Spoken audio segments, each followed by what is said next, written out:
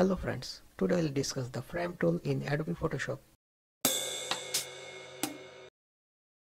Here I will select round shape for a cup. Now select the picture by the frame tool.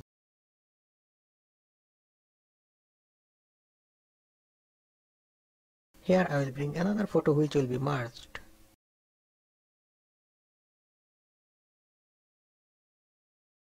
Select Move tool. Drag this photo into the frame tool selected area. We can place this as per our requirement. Click on outside area. Sometimes it did not work so easily. Let's check the error.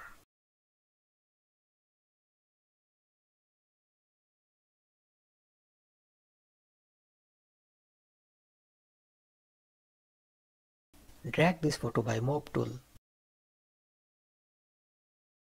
See, our main photo is behind this photo and this photo is not placed perfectly. To solve this problem, press Ctrl+T button.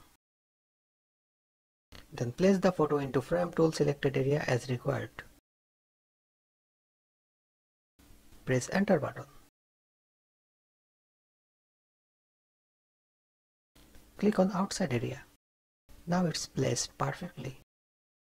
Thanks for watching.